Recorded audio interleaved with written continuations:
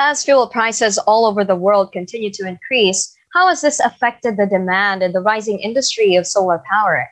Here to talk to us about recent developments in solar energy and the impact of the pandemic to the industry is Jochen Stotter, Managing Partner at Philergy German Solar. Magandang umaga, Joe. Magandang umaga. Thank you for having me. All right. Yeah. So first off, how has the COVID-19 or the new normal affected the solar industry? As has demand for the solar power increased or decreased? Have there been new developments amid the pandemic? Yes. In fact, as hard as it was for us in our personal life, for the solar industry, it was quite positive. Why? Because a lot of people had to stay at home. Actually, every one of us during the lockdown. So we had to use more aircon. We had to increase our consumption at home, and electric bills skyrocketed. People even panicked. The bills multiplied by 3 times, 4 times. And of course, everyone had somehow an eye-opener about how dependent everyone is on electricity rates and the electricity prices. In fact, electricity rates and prices are the major cost burdens for house owners and business owners. So what is the most logical thing to do is to think about how I can solve that. And in the Philippines, we have a lot of course, free and natural sunlight, so free energy is everywhere on our roofs. And that's why the increase for solar massively increased for us. And we could help a lot of people to solve these issues and to lessen the burden of electricity costs. Right. So speaking of sunlight, we know the Philippines is a tropical country. But now that our summer season has passed, how secure is solar power amid the rainy seasons naman? Yeah, this is one of the major concerns actually at the moment of a lot of our clients or interested Filipinos. It depends always on the quality of the solar system you look at. So I speak about high quality solar systems that we offer, for example, now. They are fully secure. They are typhoon proof, lightning proof, fire proof, and nothing basically can happen. The mounting system from the solar system can sustain wind loads up to 300 kilometers per hour. So very secure. And what are the other misconceptions about solar energy? What would you say are the pros and cons to this, and why would the pros outweigh the cons? Misconception, mostly what we hear is it doesn't work because maybe someone made experience with very old technologies, maybe 10 years ago, where the technology was not yet as developed in the Philippines. In other countries it was, but maybe not in the Philippines. And that is actually not true. Solar is very reliable. You have warranties of up to 25 years. So it's an extremely secure, fully automatic performing technology that is proven all over the world. For example, where I come from in Germany, we brought all that experience here to the Philippines. It's there for over 25 years already. Nearly everyone has solar.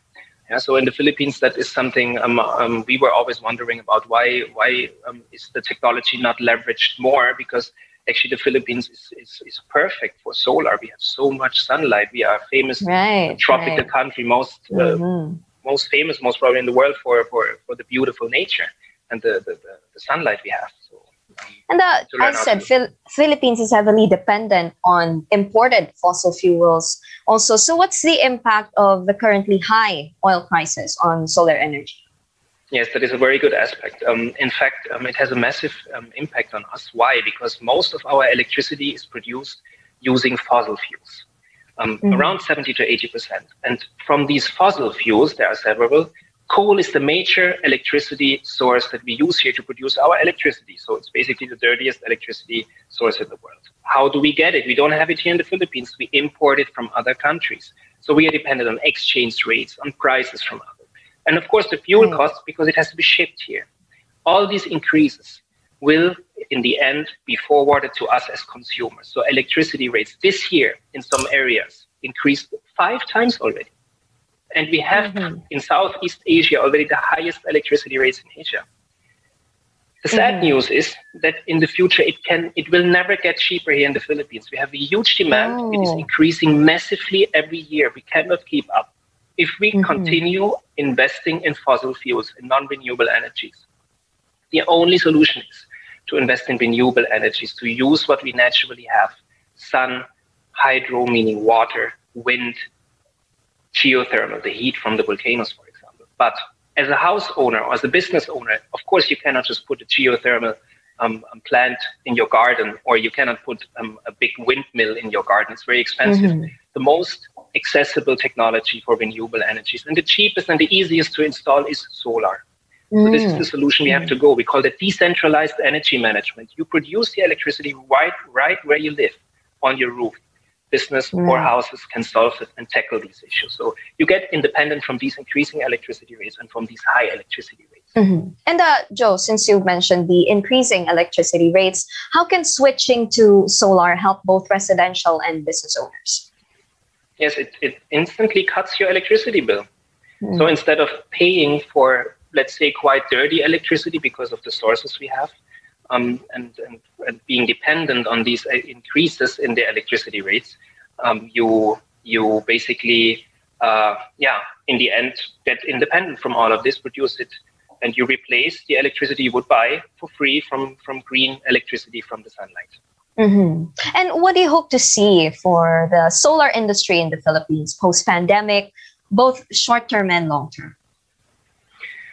I would like to see a massive increase. At the moment, we account with solar electricity for around 3% of the Philippines' electricity demand. It is not too bad. We've seen very good developments, but it is not enough. It has to be much faster. It has to be pushed by the government. It has to be pushed by the decision makers, or the ones that can influence the market, which are the architects, developers, construction companies. It has to be a standard to be integrated in the building design, as well as it is a standard to put everywhere air cons to cool down the rooms, because they are the major electricity consumers.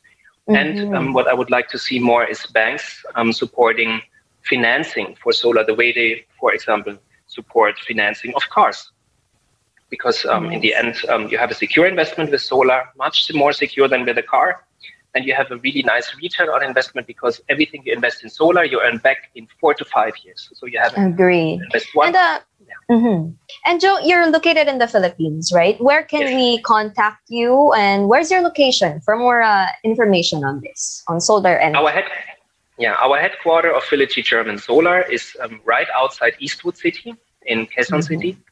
And you can contact us through our website or our contact numbers that you can also see when you just Google Philogy or Facebook and all the social media channels we are available. I'm happy to answer all questions and to consult for free. All right. Thank you for being on the show, Joe. Thank you very much. Salamat. Maraming salamat.